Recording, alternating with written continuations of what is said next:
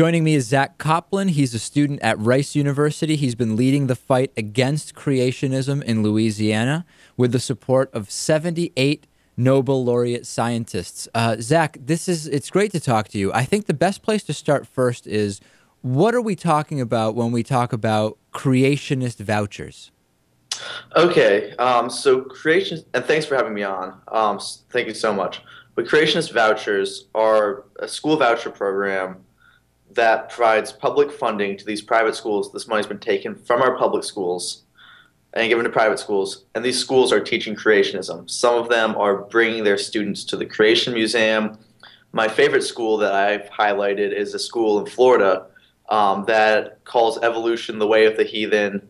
They're talking about how they're teaching the Earth is 6,000 years old.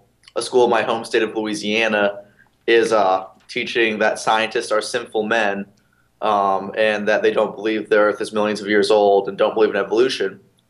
And so I found 300 of these schools across the country, and I expect that there are hundreds or maybe even 1,000 more of these schools in programs nationwide. So this is essentially government tax funding, really, for teaching creationism in private schools. That's really what we have here. It only takes a couple of steps. We don't have to connect too many dots to see that that's what's going on here.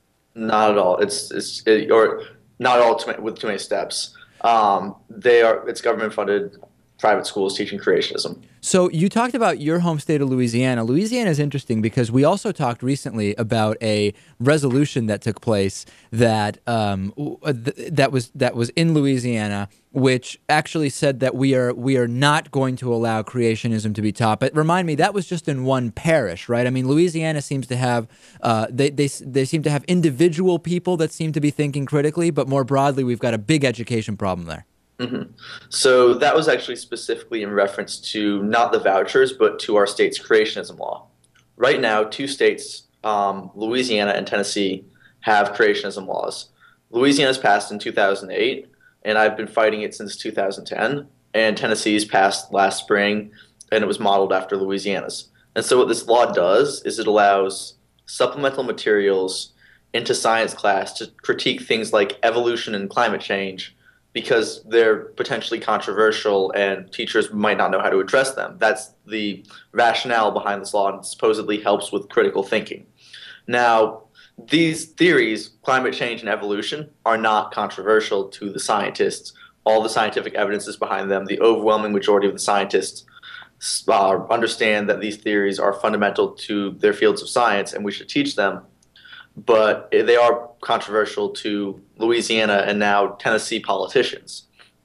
And so what people can do now is, without any accountability, without anyone knowing at all, a teacher can bring into their classroom a supplemental material that says evolution's not real, or the Earth is 6,000 years old, or something, anything they want. And technically, they could even bring in something that's like, they could bring an alchemy text to their classroom because this law is so broad, or astrology. Like, you could bring astrology into an astronomy class. Hey, so when you went to school, when you were in high school, did you go to a place that taught creationism, or what was the scene like for you? Luckily, I went to a public magnet school, and all my teachers were absolutely great. Huh. Now, the thing that sparked me really getting into this was my senior year of high school. The summer before that, I'd always known about the law when it first passed, this creationism law, and I really couldn't believe my governor, a Brown University biology major, would actually sign it. I was wrong, and I was furious about it. But it took me 2 years to realize I could really stand up in a meaningful way, and that this law was actually being used, and it was actually dangerous. And that was when Livingston Parish, in the summer of 2010, their school board, and for anyone who doesn't really know, parishes are the equivalent of counties everywhere else in Louisiana.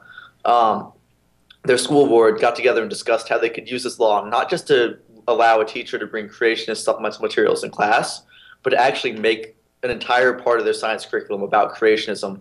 They said the law was for, quote, critical thinking and creationism. Right. And one of their school board members said something about, like, we don't want litigation, but we need to take a stand for Jesus and risk litigation anyway. And they really talked a lot about putting creationism as part of the curriculum. And that's the distinction I have to make. It's not just a teacher's using it or not. This is, they try to make like basically remove evolution and make creationism the put creationism as a real part of the curriculum in every school in their district. Right.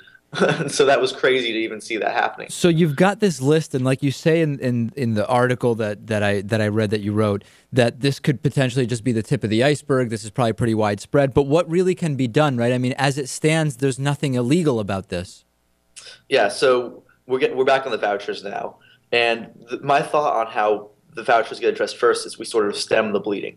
So there are not 11 states in the District of Columbia with voucher programs in their states. Some of them have been put on, and one of them has been put on an injunction.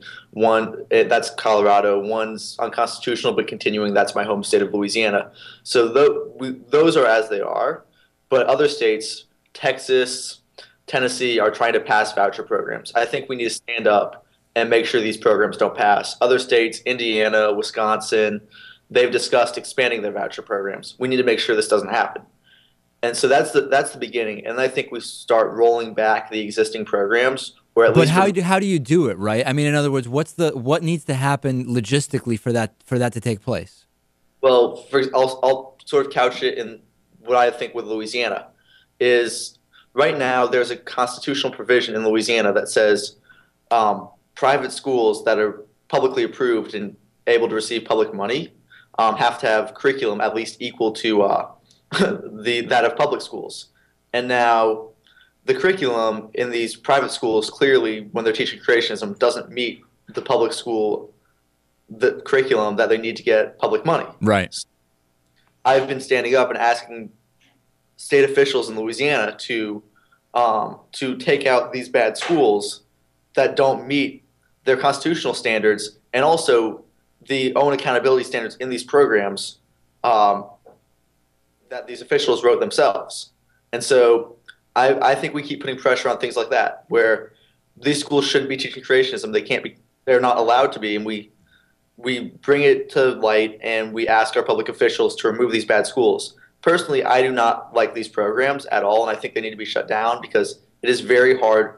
I've discovered 20 schools in Louisiana, and so this summer I was urging my officials to remove these 20 schools, but I imagine there's 30, 40 more schools in this program that are teaching creationism and just haven't advertised on their website or told newspapers about it, which is where we really found the ones we did. Right. And then we wonder why the U.S. is falling so far behind in science and math and so on and so forth. It's incredible, but you're doing great work. We've been speaking with Zack Kopplin. He's a student at Rice University. And hey, where can people learn more about this? Do you have a website, Zack? I have a website. I have two websites. First is on the Repeal Creationism effort in Louisiana, and that's repealcreationism.com. And the second website is creationistvouchers.com. And on that website, we have a full database of every creationist voucher school in the country we've discovered. It's up to 311 now. And you can go on there and read what they're teaching, what we've highlighted them saying that we think is a dead giveaway and ridiculous.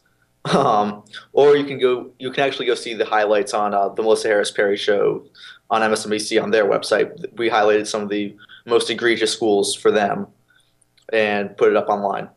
Awesome. Zack, thanks so much. Thank you so much.